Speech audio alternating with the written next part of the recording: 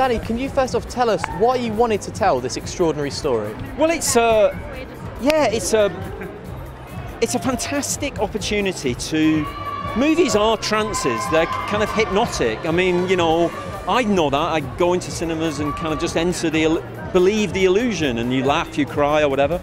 And here's a film that's actually increasingly about a further state of trance, as she, Rosario Dawson, takes James McAvoy's character deeper and deeper into trance. So that's a wonderful conceit for any filmmaker to have a go at, you know? It's a film built around three very strong main characters. Do you think it's fair to say the fourth character is London itself, and was that something intentional? Well, it's a more anonymous city than, say, when we used it in 28 Days Later, where we used a lot of the landmarks.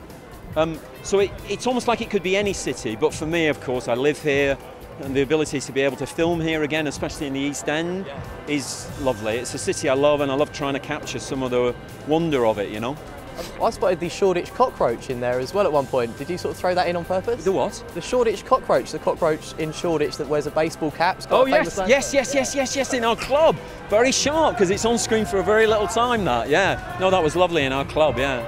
And speaking of London, of course, you were juggling the Olympics at the same time as you were doing this. How did that work logistically?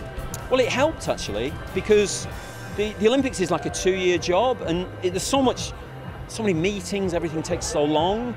You've got to try and make something, work on something. So we had the opportunity to, as a kind of, it's almost like our night job was to make, the day job was the Olympics, and the night job was where we could indulge our dark side and make trance, you know, so it was nice actually. And they both helped each other by, you know, because of that.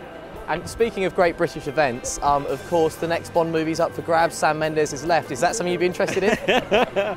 I'm not the guy to make Bond movies. I love watching them, and I like the books were a big part of my.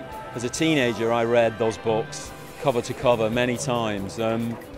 But I'm better working at a lower budget, kind of slightly under the radar, and it gives you a lot more freedom, I think, personally. I mean, it makes it harder selling the movies.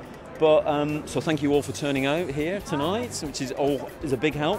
But I'm better leaving that to other people, yeah. And is there anything else you are working on that you can tell us about, though?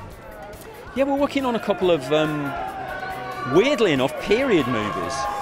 Yeah, but so quite what they're turning out like, I can't tell you, because they're kind of like in the early stages at the moment. But yeah, that's what we're working on at the moment. Something a bit different for you. Can you tell us what periods they're set in? No, that would give it away. That would be too much information.